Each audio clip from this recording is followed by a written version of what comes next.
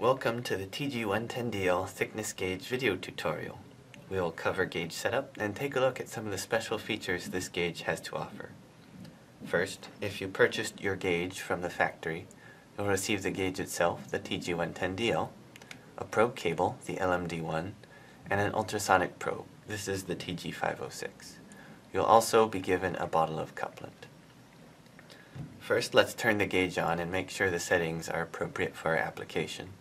Push the on-off key. Wait for the splash screen and then push any key to continue. Press the menu key. Push enter on display. Scroll down to units and select whichever one your application requires. We're in inches, but millimeters are available. To go back, push menu.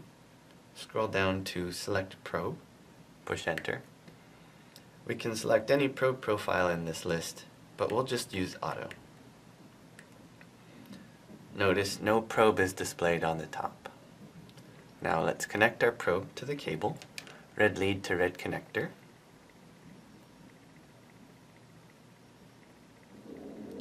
Black lead to black connector.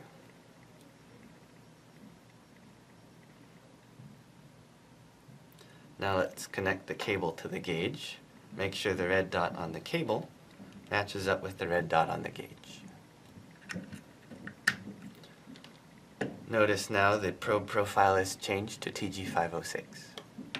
Before we can calibrate to a material, we'll need to zero the probe. Hit 0 key.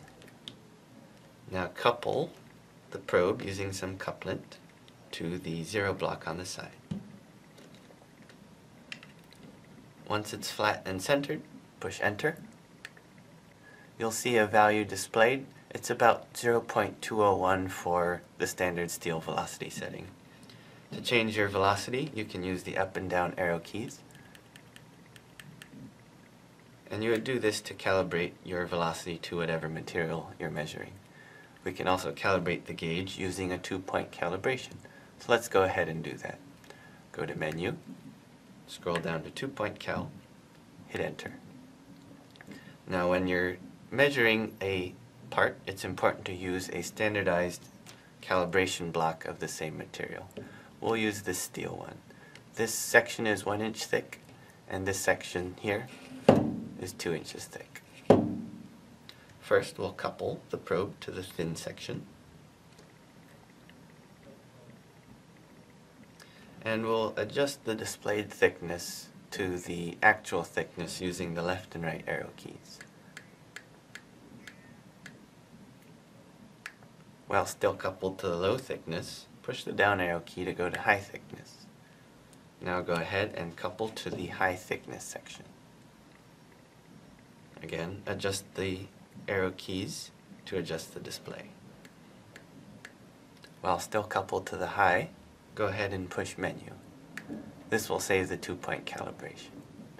You'll notice this little alarm light has come on. We can set the alarms in the menu. There are 3 modes and off. There's a low-high mode, high, and low. We'll go use the low-high mode and set our low value to 0.1 inch and our high value to 1.5 inches. Now I have this part here, and say I don't know what the thicknesses are. I can go ahead and couple my probe to the surface, push menu to go back to the main menu, main measurement menu, and when I couple my probe, it'll display a thickness reading. Notice when we go to 1 inch and then to 1.5 inches, the alarm light comes on. And if I go down here, go from 0.25 inches down below 0.1 inch, the alarm light comes on again. In addition to the standard thickness mode, I also have 3 other modes. If you push the left arrow key, the first option displayed will be the differential mode. You can set a nominal thickness, and then the displayed thickness will be the difference between the nominal thickness and the actual thickness. My nominal is 0.5, so let's see what happens when I couple to 0.1.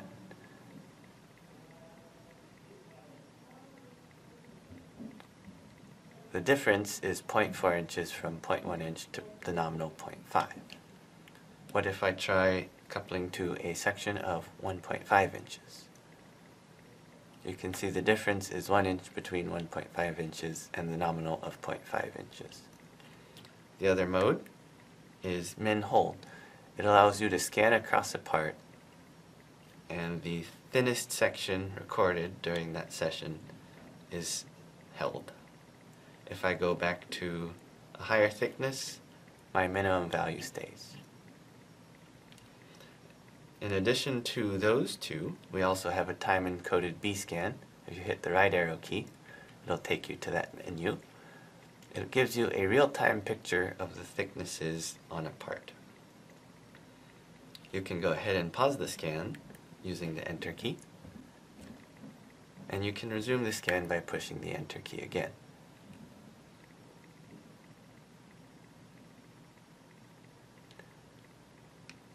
If you want to keep your settings as they are without fear of accidental adjustment, there is a screen lock feature. If you hold down the 0 key and the on-off key at the same time, you'll notice an L pops up. That's the screen lock indicator. Notice I can push any key here except for the on-off key, and there's no change. If I want to remove the screen lock, I do the same thing, hold 0 and on-off, until the L disappears, and I can once again change my settings. That concludes the setup and short tutorial. If you have any questions or any interest, please contact us on our website ndtsystems.com. Thanks.